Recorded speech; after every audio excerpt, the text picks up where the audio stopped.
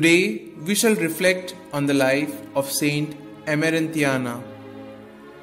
Raised to the altar and included in the liturgical calendar, this Roman girl, daughter of a slave of the wealthy noble family of Agnes, was still a catechumen and not yet baptized when St Agnes was martyred. Emerentiana's mother was the wet nurse and nanny of St Agnes.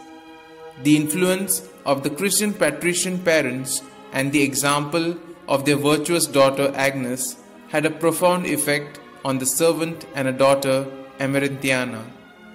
A slave by birth but the milk sibling, Emerentiana was inspired by her mistress Agnes, who was teaching her the holy faith so that she might be baptized a Christian.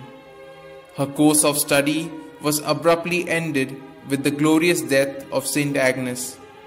Several days after St. Agnes was publicly martyred, which Emerentiana probably witnessed, she went to the tomb to pray. Mocked by a group of pagans who saw her there grieving, she courageously defended her mistress. This brave rebuttal raised the fury of a group of pagans, and they stoned Emerentiana to death on the very tomb of her dear mistress, St. Agnes. The tomb of the teacher became the throne of martyrdom for the disciple.